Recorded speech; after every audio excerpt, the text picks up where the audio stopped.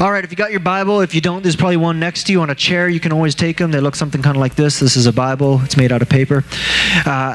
Flip on open to Genesis chapter 2. Genesis chapter 2 is where we're hanging out. If you're wondering, it's the same place we were last week. We're doing a couple weeks in Genesis chapter 2 in our series called Earthly Intentions. Genesis chapter 2, second page of your Bible. Really easy to find. We're doing a series called Earthly Intentions, and we are talking about the intention, God's intentions in creation, God's rationale, the reason God did the things that He did. Why did God make the world the way He did? Why did He say the things that He said?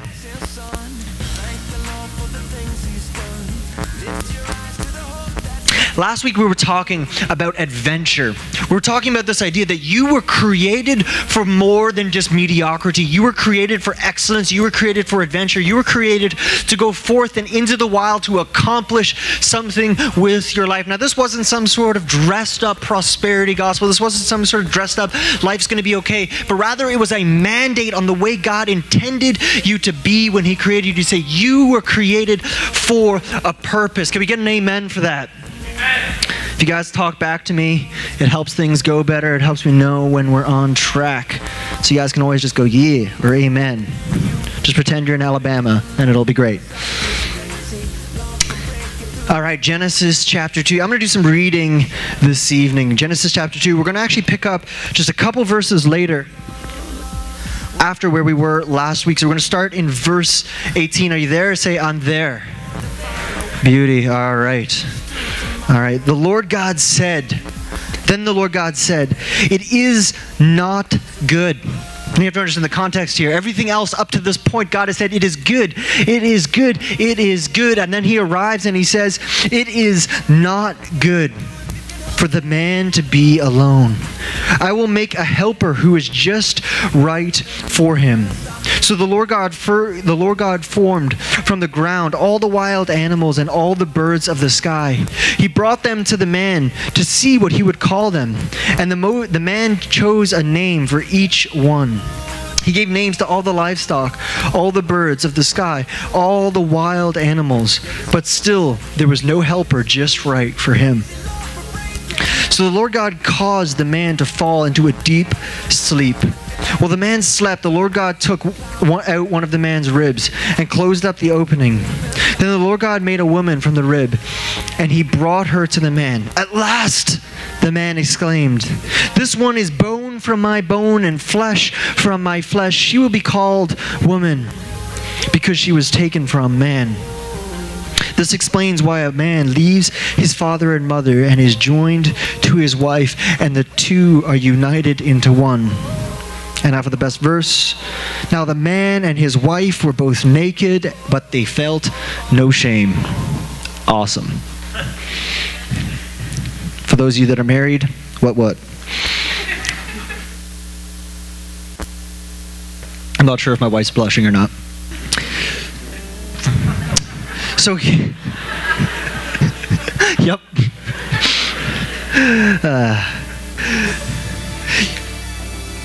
You know, the opening verse that I started on, it is not good for the man to be alone. The magnitude of that statement cannot be overstated. I can't put enough emphasis on how significant it is that it says here that it was not good. This narrative here that's happening in Genesis chapter 2 is very poetic in nature. There's a repetition to it. And in poetry, when you have repetition, when something changes, when something goes from being good, not good, that means, hey, pay attention here. Something significant is being said here. And the significant thing being said here is that humanity, that the God people created, were created for relationship. We were created for community. It is not good for the man to be alone. It is not good for the man to be alone. It is not good to be alone. Translation, you were created for community. You were created for relationships. You know, in this context, we have this sinless, this beautiful, this wonderful, this perfect creation. A creation where humanity and God are walking in relationship with each other, where creation is wonderful, where it's unfolding. And Adam's been given purpose and he has these jobs to do, but it says that it is not good. Because even in the context of this perfect creation, the man was alone. He was outside of relationship with other people. And when you understand that God was not like making some mistake here. It wasn't like God was like, oops, how did that happen? I didn't mean to make a man and not a woman. That's because how God speaks, in case you're wondering. I looked it up on YouTube. Right, it's not like God was surprised here, but it's drawing attention to the fact that God created us for relationship. He created us for friendship. He created us for community.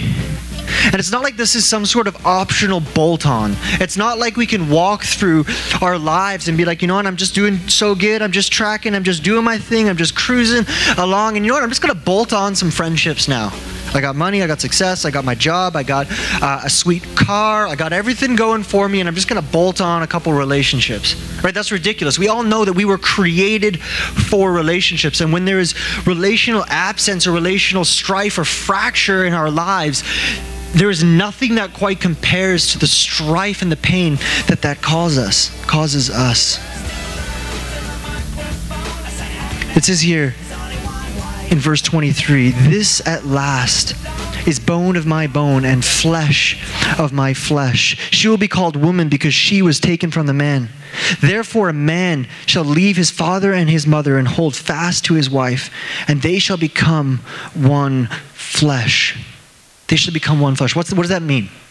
What does it mean to become one flesh? In other words, it's saying in the context of relationship, in the context of community, something fundamental about the way God made us is satisfied.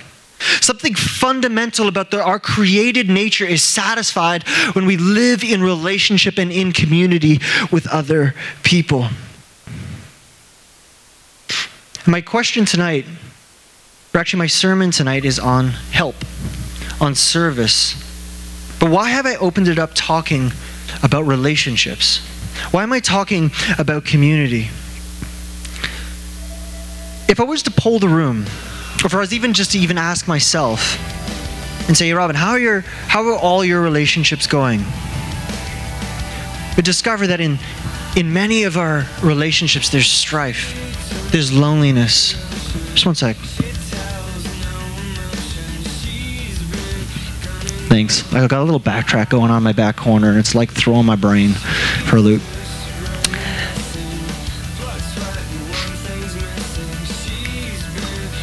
Actually, I think it's the backtrack on the band. Can anyone else hear that? Yeah, okay, so it's not just me. Hey, there we go. Yeah, can we give it up for the sound team? Woo! All right, I'm not crazy. Where was I? Right. So for many of us, our relationships are complicated. For many of us, our relationships have this element of like, you know what? I'm created for relationship, but I'm lonely. I'm created for relationship, but my relationships are not that great. I'm created for relationship, but I feel isolated. Especially this time of year, when it's a time of year of change, when everything's moving very quickly, it's easy to feel isolated. It's easy to feel like we don't belong, like we don't matter. And then on one hand, it's saying, well, this is great, Rob, and then I'm created for relationship, but I feel like my relationships are inconsequential.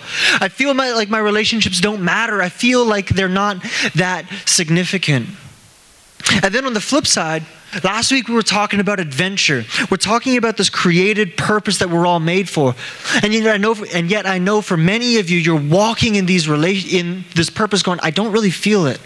I don't really feel like I'm created for adventure, like I'm created for purpose. I'm just walking through step by step by step, confused. And you put these two together and we walk through these lives where our relationships are confused. The people we're walking with and journeying through life with are confused, and we're not sure why. We're not sure how to make it better. And on the other hand, we're confused with why the things we apply ourselves to are confused. Why we feel unsatisfied and unfulfilled in the work that we apply ourselves to.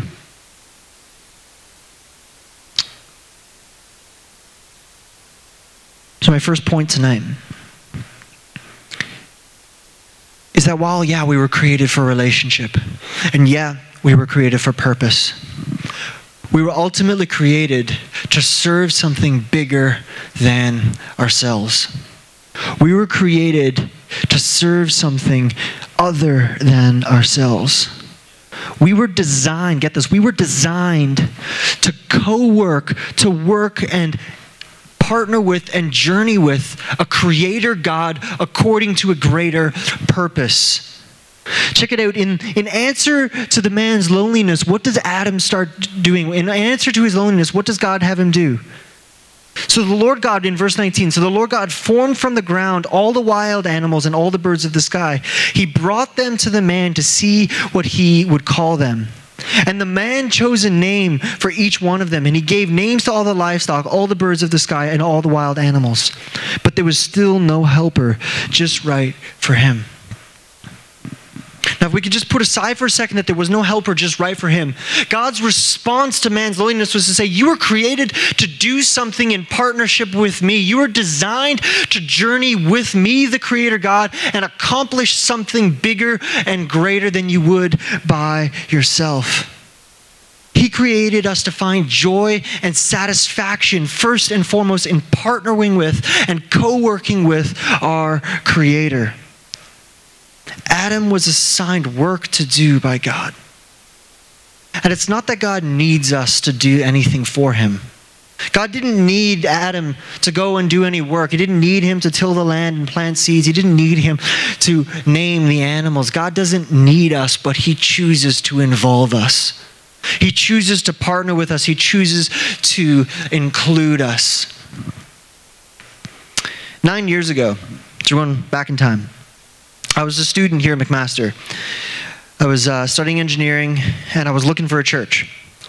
And I'd kind of been to the churches in the area, and I was like, you know what? This is cool. They got some good stuff going on, but I don't see any of them really reaching this campus. I don't really see anyone passionate about reaching this university.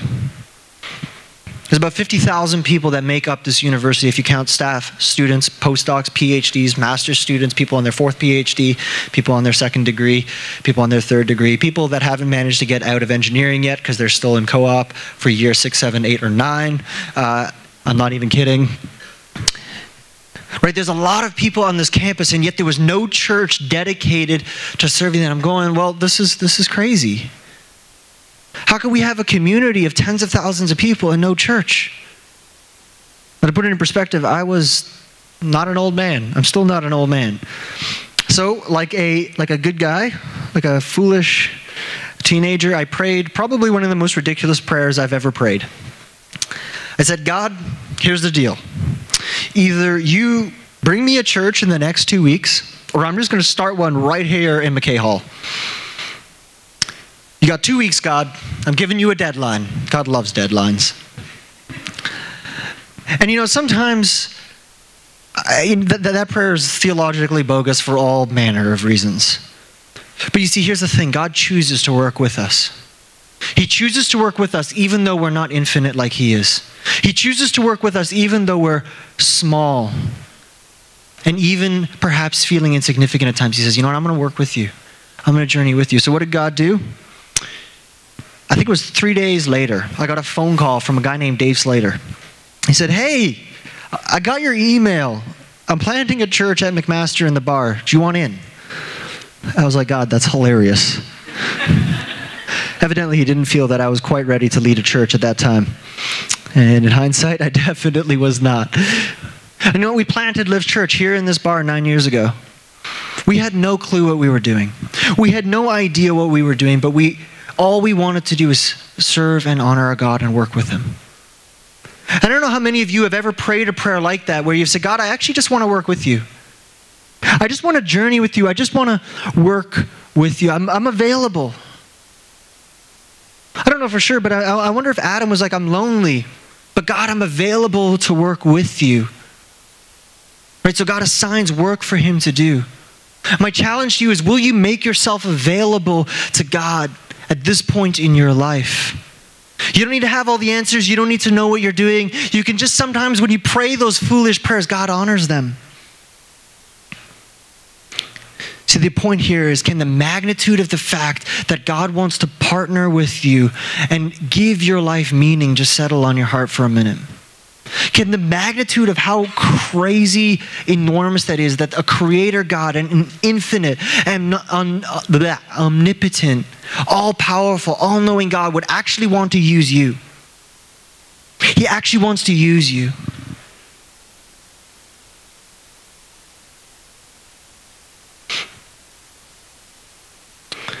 In 1 Corinthians chapter 3, it says this. Paul's talking about building the church. He's talking about this disagreement they're having between a guy named Apollos and a guy named Paul, and it says this. After all, who is Apollos and who is Paul? We are only God's servants through whom you believe the good news. Each of us did the work God gave us. I planted the seeds in your hearts and Apollos watered, but it was God who made it grow. It is not important who does the watering or who does the planting or who does the watering. What is important is that God makes the seeds grow. The one who plants and the one who waters work together with the same purpose, and both will be rewarded for their own hard work. For we are both God's workers. Can the imagery here, Paul was a pretty intelligent man. He was incredibly well read. He's using the imagery of planting and watering to say, check out the created purpose you had in Genesis. Before we screwed it up, we were designed to work with God, to advance something according to God's plans, God's purposes, to work with Him. He's saying, remember that? We have that back. We have that job today. It has not changed. God is still inviting us to work with Him. See, what I'm saying tonight is, whatever you're applying yourself to, whatever adventure you dreamed up or thought up of last week, it's not actually about you. Whatever you're applying yourself to, whatever journey you're on, it's not about you. It's not about you. This is why I Live Church. We drive home again and again and again. Get involved. Sign up on Engage. Get involved and serve something bigger than you. The first thing tonight is you were created for a relationship. The second thing tonight is that you were created to serve. And these might seem like opposite ideas. You got to bear with me. I'm going to pull these two back together in just a minute. But these are two sides of the same coin, you will see. You were created for relationships, and you were created to serve. You know, if you come tonight and you're like, hey, they got some nice music, or maybe you don't like our music.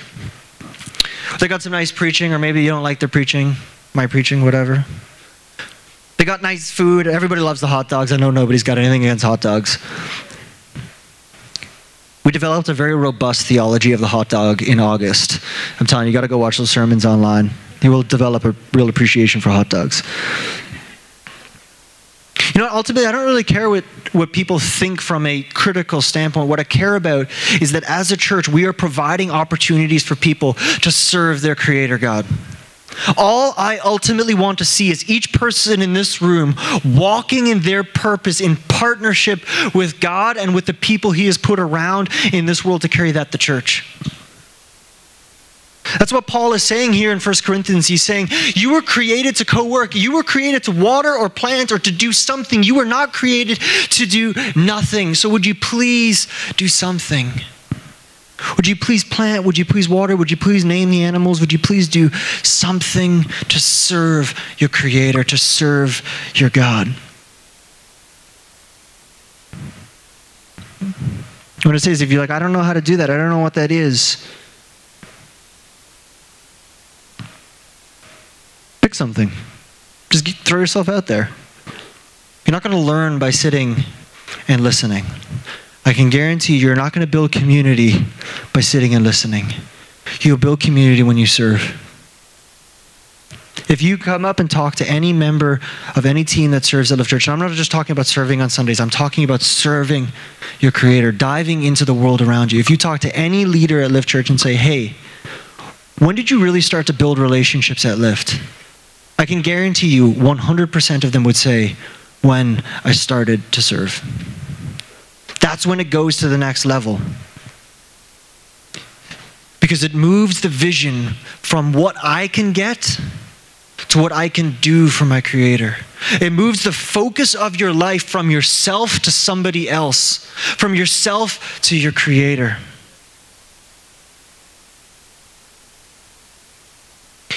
You see, here's the thing. Service and help and journeying with and saying, God, I want to bring you the glory is not just about the project at hand. It's not just about what you can do. We're not interested in building a slave ship here at Lift Church. Contrary to maybe, that's another story for another day.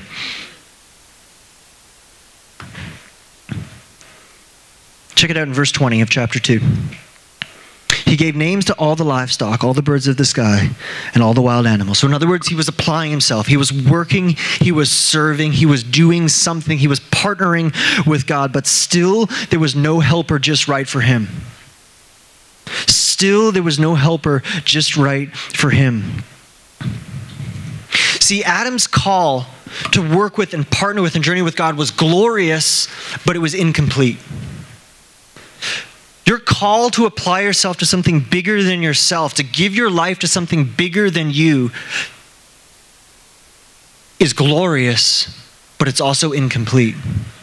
The reason it's incomplete is that you need relationship. See, a project and a vision and an ambition and even a glorious desire to serve God is incomplete if you do it outside of the context of relationship. See, there was no helper just right for him. It's saying there was no relational context from which he was serving. God created us for relationship. See, our humanity is most satisfied, I believe, when we join together with others to serve the glory of God. Our humanity is most satisfied when we join with others to magnify and to glorify God. See, God is more glorified when we come together in community, when we journey together in community with each other in the context of relationship, than when you just sit at home and watch YouTube videos of your favorite sermon. See, because you were created for relationship. You were created to journey in relationship. I can remember when I was a little boy, I had just immigrated to Canada. I think it was the late 90s. It was January. I think we moved here in December, and it was January. So one of those cold -20 nights. I'm from South Africa. I've never seen snow. I don't know how to dress myself.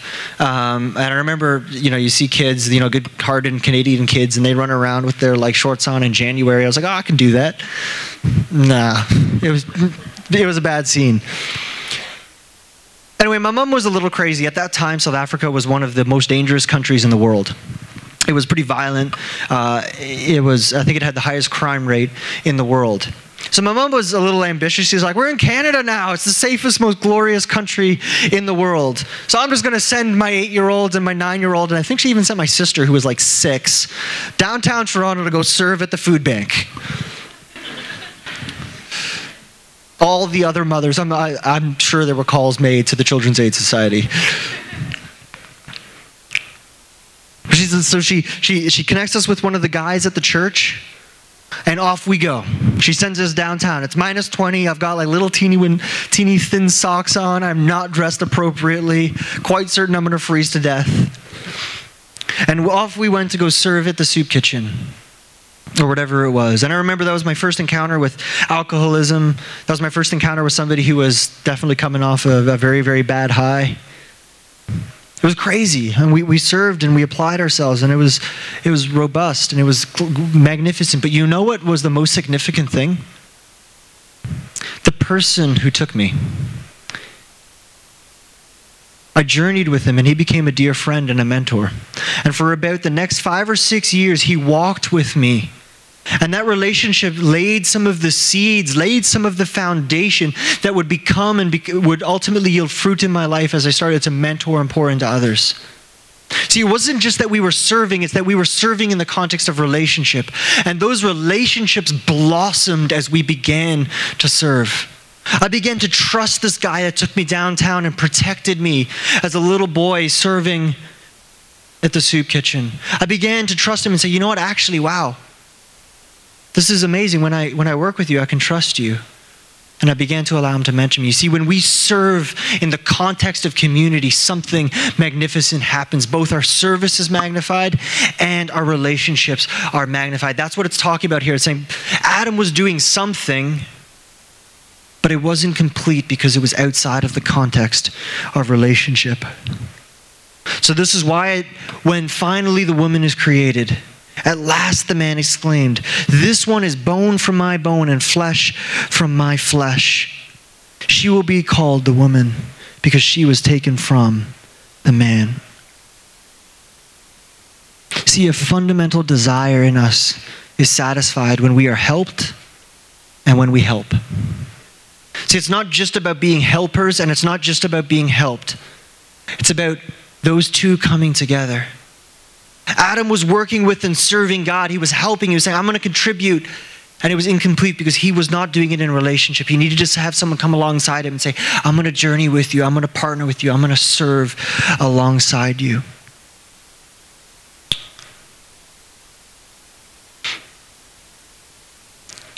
The imagery is pretty profound here. In verse 25, "Therefore a man shall leave his father and his mother and hold fast to his wife, and they shall become one flesh." I alluded to this earlier. They shall become one flesh. Now, normally this context is quoted in the context of marriage. It's quoted in the context of, okay, this is what happens when you get married. You got one, you got two, they become one flesh. And it's awesome and it's glorious. But I think there's something actually, a secondary commentary happening here. It's saying Adam was working and he needed a helper. And the helper comes along. And what were two become ones. In other words, the vehicle, the mechanism by which two become one is through serving each other. If we want relationships to flourish, if you're sitting there going, "Man, my relationships are broken, my relationships are fragmented, my relationships are frustrated," I believe that we were created to serve and honor each other in the context of those relationships. And what would be two become one. What was fractured would become unified.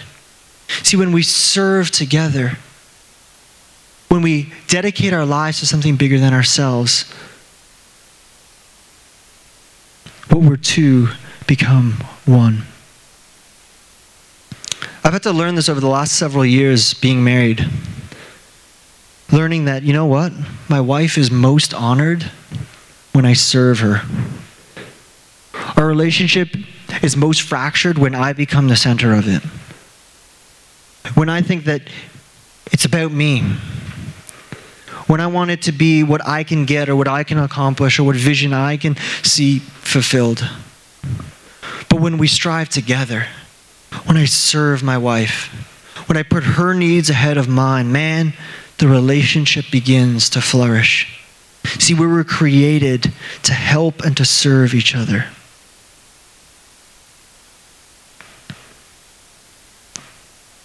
But Adam was lonely.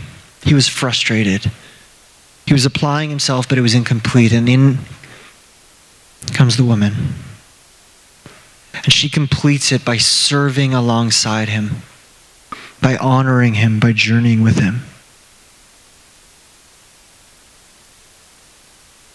You see, something happens. In most of our lives, we don't really want to serve. We don't really want to put ourselves out there for the benefit of somebody else unless something is going to benefit us. See, instead of serving, what happens is we want to rule. Instead of being a servant, we want to be a king. And we want to be the kind of king that dictates. This is what happens. This is why in Genesis chapter 3, when we all screwed up, when sin enters the world, what happens to the relationship between man and woman? Verse 16. "And you will desire to control your husband, but he will rule over you." See, we were created to rule, yes, but we were not created to rule over each other. But what happens is our desires and our longings, the center of our life becomes ourselves. What we can gain, what we can benefit, what we can accomplish, how much we can do, how popular we can be, how significant we can be, how important we can be. Those become the motivators. Those become the measures of our lives. So we start to want to rule over others. We start to want popularity so that we can feel fulfilled. But our fulfillment is not found in those things. It's not found in ruling. It's not found in dictating. It's not found in control. It's found in service. See, rather than the two becoming one, what happens here? It becomes fractured. It becomes a relationship of control, a relationship of rule. Because the center of the relationship moves from God and how we can serve Him to ourselves and how we can serve ourselves.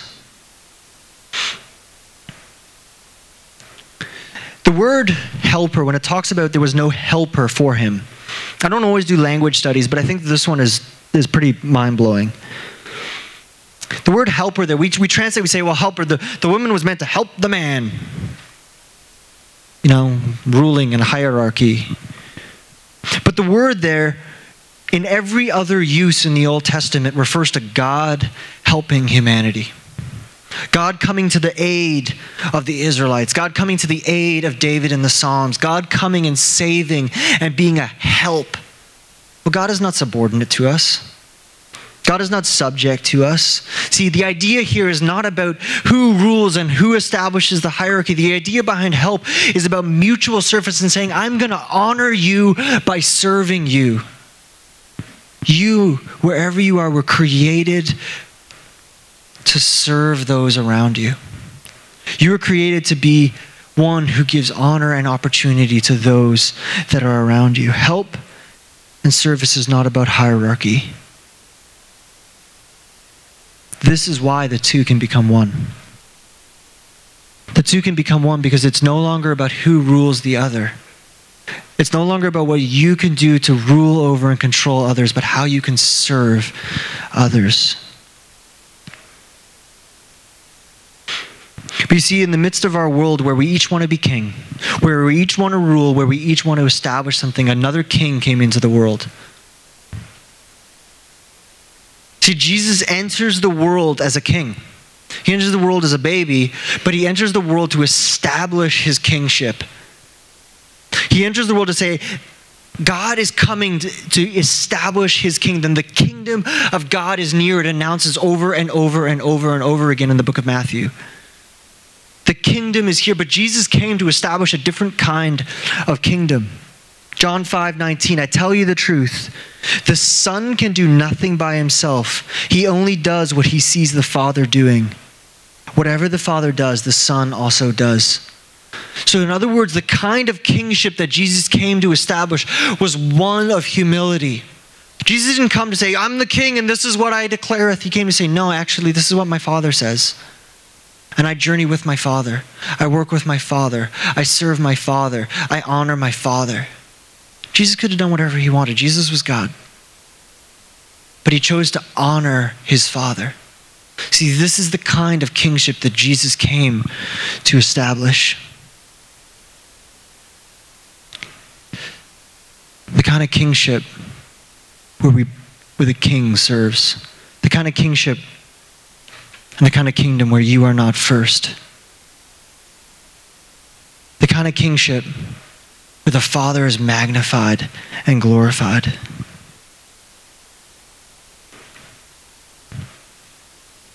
See, when our relationships are fragmented and frustrated and broken and we're feeling lonely, or when our purpose is fragmented and broken and we don't know where we're going and we feel directionless, I believe the intention for the way God created us was first to serve in the context of relationship. We were created to serve in the context of relationship. And Jesus establishes this. John 17, his final prayer, he's saying this, I pray that they may be one, just as you and I are one. As you are in me, Father, and I am in you. And may they be in us so that the world will believe you sent me.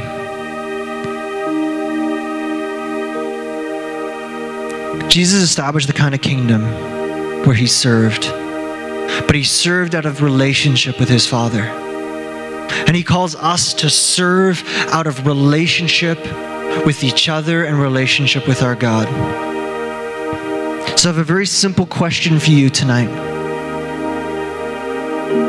But before we get to my question, I have a very simple statement. That this is what the church is for.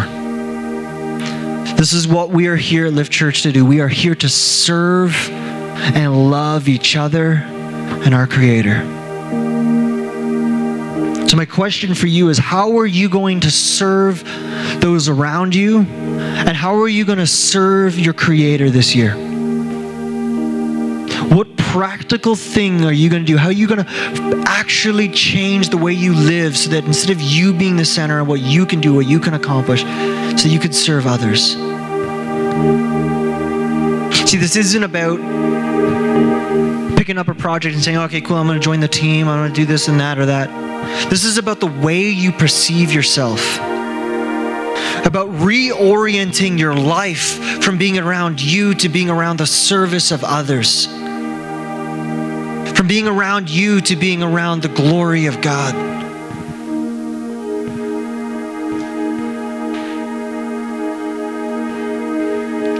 So will you join the party tonight? The party where we get to everyone's just serving and loving and pouring into each other. Will you live for something greater than yourself? Let's bow our heads and pray.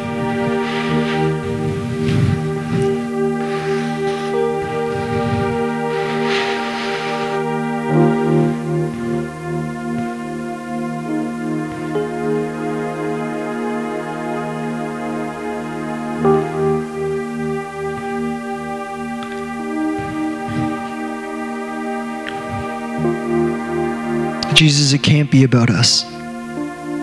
This church can't be about me.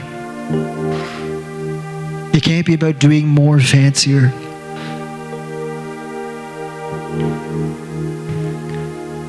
God, it's got to be about you. Our lives only find meaning when we serve you, love you, serve others, love others.